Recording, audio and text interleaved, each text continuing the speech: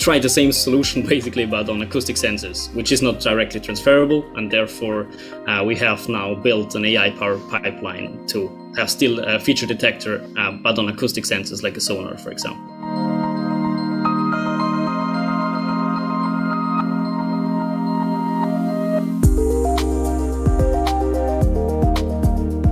We focus really on the most challenging conditions, so it can operate for one side for within the public sector for search and rescue operations, and on the other side we look in the industrial inspection sector with a very much focus on renewable energy.